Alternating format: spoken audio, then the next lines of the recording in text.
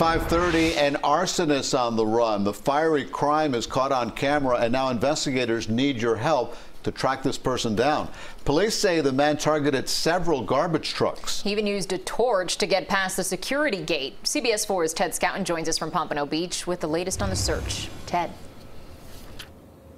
Well, Lauren and Elliot, the company tells us that about a dozen of their garbage trucks were torched here. It happened right back here in this parking lot.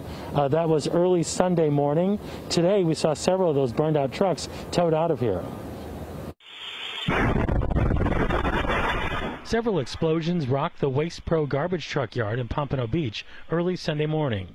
It all began when a man used a torch to get through the security gate. And look how he's dressed. He appears to be covered in garbage bags from head to toe, breaking into the garbage truck lot. From what it appears in the video, it looks like a black garbage bag suit. It could be some type of protective suit or just black garbage bags. Once inside, he walks slowly to the back of the lot. Shortly after that, we begin to notice smoke. You see him arrive at the rear of the compound and light a garbage truck on fire.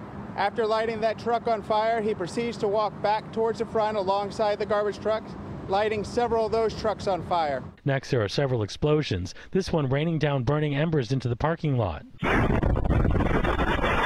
Then another, sending flames and smoke into the air, but he wasn't done yet. After torching several trucks, we watch him walk into the break room.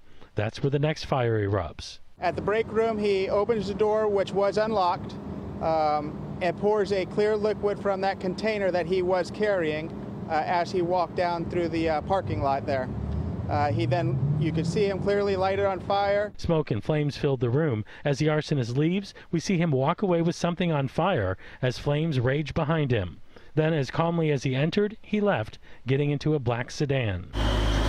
He left behind burned-out trucks and an estimated $4 million in damage. Investigators believe he may have had someone helping him. We also noticed in the video a white SUV going back and forth, possibly a lookout.